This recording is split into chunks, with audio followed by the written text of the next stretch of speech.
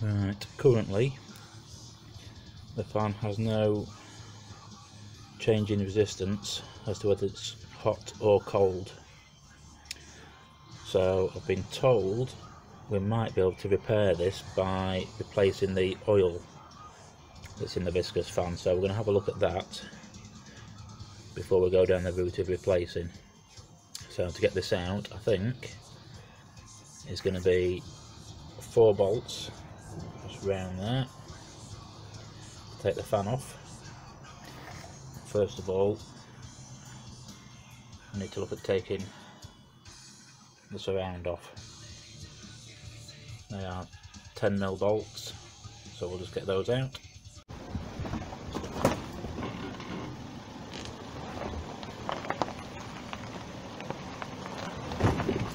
There's 2 obvious bolts at the top and 1, 2 at the bottom to do as well. If you're doing this without removing the radiator, there's a bolt at each side, 10mm. Undo that so you can pull the radiator forward, remove the top hose so you can get the shroud up and pull the fan out. Just be careful. Right, once you've spent 3 years getting the actual fan out, you need to take the actual fan blades off. Again, these are 10mm.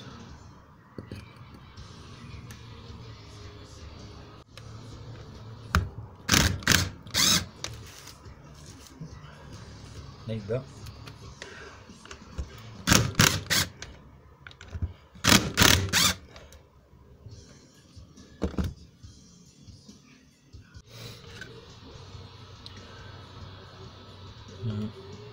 We'll clean that up before we put it back on.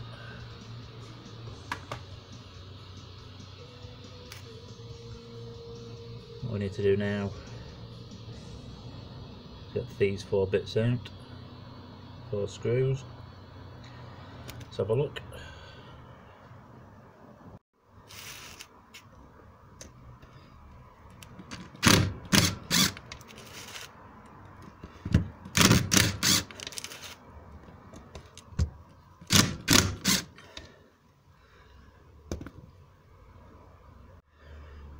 Right, to be honest, I'm not 100% sure how this comes to bits.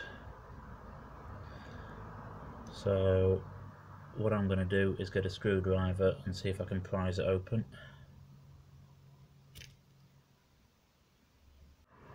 Can't find anywhere to get a screwdriver into it, so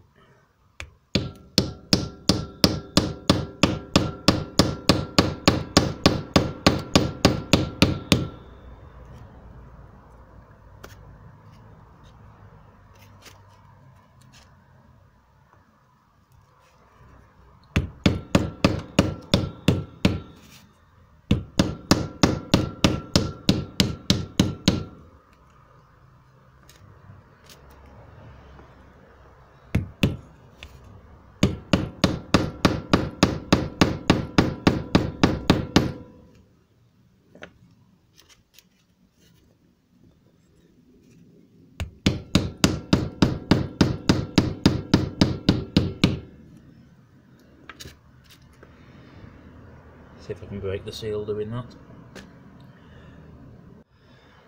Right, we've got the top off.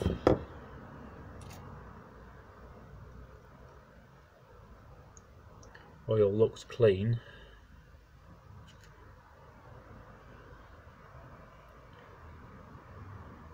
But I'm not sure if there's enough in there.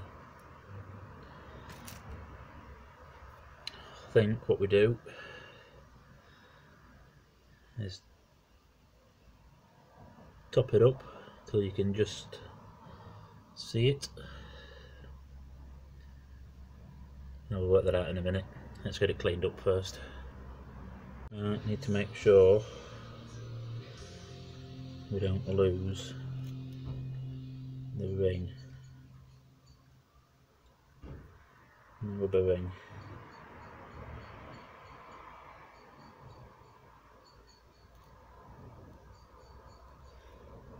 But now magically seems too big for the hole.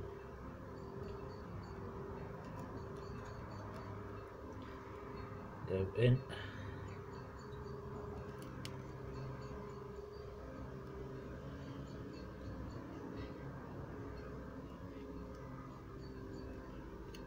I'm not sure how that worked. I need a minute to look at that. It seems, actually if I do it that way, I thought all the oil was out, but if you hold it and manually give it a wiggle, there's more coming out. So we'll do that for a few minutes, see if we can get all the rest of this jelly-like substance out. That does seem to be moving freer now as well. Right, sprayed some WD-40 inside there, just make sure we've got rid of all the brake fluid. I'll add that to drain, so we should be good to go on that bit. This is what we're using.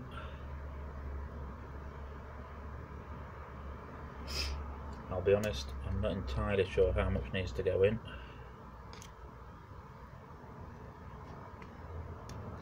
But that's the reservoir.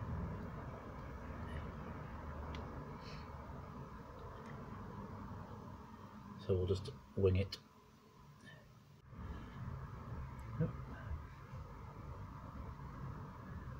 That came out a bit quicker than I thought.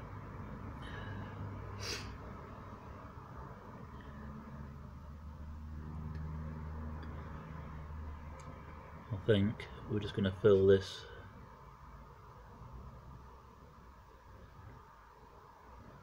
till it's about level. Let that sink in as we go.